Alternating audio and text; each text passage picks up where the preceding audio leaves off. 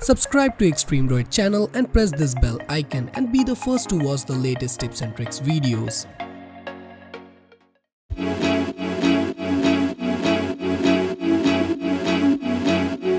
Most of you guys will agree that Google Chrome is one of the best mobile web browser for Android, as it offers lots of features that no other browser has to offer. And now Chrome is one of the most used browser in the world of both computers and smartphones. But still many users don't know its true potential, and that's why today I'm going to show you 10 useful tricks to help make your Chrome experience even better. Excited? So let's get started.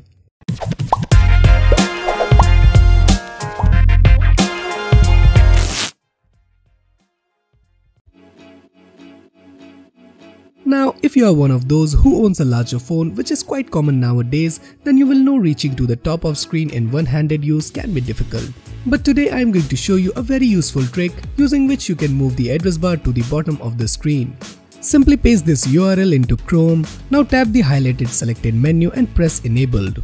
Now click on this to restart the browser and you are done. This will basically move the address bar to the bottom, and in case you want to reverse this, simply set the flag to default and restart Chrome again. Quickly switch between tabs. Now there are times when you have opened multiple tabs on your Chrome browser, and switching between tabs usually require tapping the tab button and selecting the one you want, and this could be irritating sometimes. What if I tell you that there are two simple ways to quickly switch between tabs? First, you can simply swipe across the address bar to switch between the tabs. Or you can swipe down on the address bar to see the full list and tap the one you want. And I think these quick gestures are much more convenient than the old school way. Use two Chrome tabs in a split screen. One of the best features to arrive with Android Nougat is the split screen mode, but what you may have overlooked is that you can also split two Chrome tabs up as well. So just like on your PC, you can look at two different websites at the same time for cross-referencing articles or some journal multitasking. To do that, first open the Chrome in multi-window mode by long pressing the recent button. Once that is done, click on these three dots and here you will find an option which says move to other window. Just click on that and boom. Now you have access to Chrome tabs in split screen mode. Save website pages as PDF for offline reading. Now there are times when you are reading something on internet and suddenly you remember that you have to go somewhere. In that case, you can simply save that website page as a PDF file for offline reading. To do that, click on these three dots and select share while your page is open. Now from here, click on the print option, then from the top select save as PDF and click on this PDF icon and you are done. You can later on access the PDF file using any PDF viewer. Enable reader mode.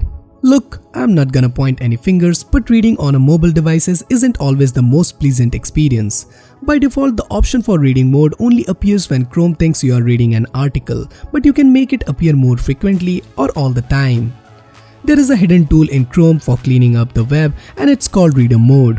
Simply paste this URL into Chrome and press this highlighted box. Here you have to select always, then relaunch the Chrome. Now if you go back and open any page, you will get this option at the bottom which says make page mobile friendly. Just click on that and you have successfully entered the reader mode. Browse your internal memory files. Now for those who don't know, there is a hidden trick in Google Chrome through which you can browse your internal memory files. Yup, that's true. To do this, open your Chrome browser and type this URL and that's it. Now you can simply browse any of your file from the internal memory, and you can also open any file directly from the browser. Yeah, I know this is not the best way to browse files, but it's good to know that it's present. Speed up page loading with Brotli.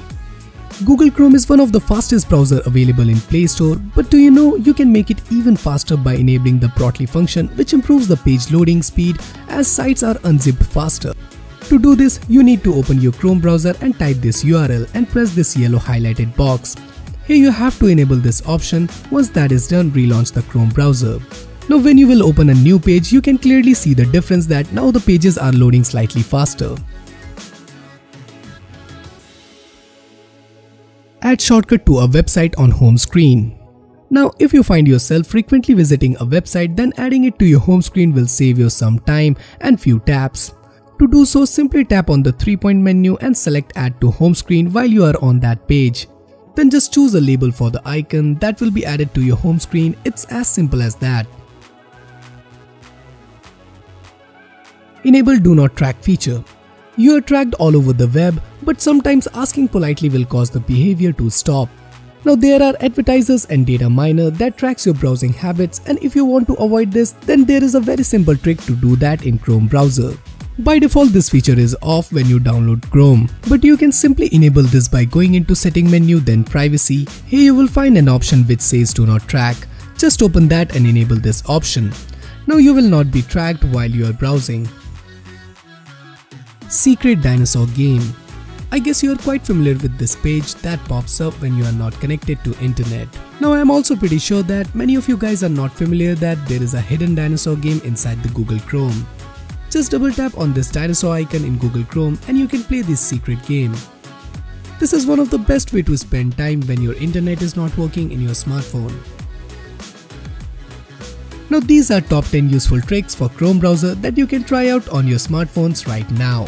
I hope you guys enjoyed the video, and if you do, then do consider subscribing to my channel for more future videos like this, and don't forget to click that bell icon to get notified every time I release a new video. So this is Samir signing off, and I will see you guys in my next one.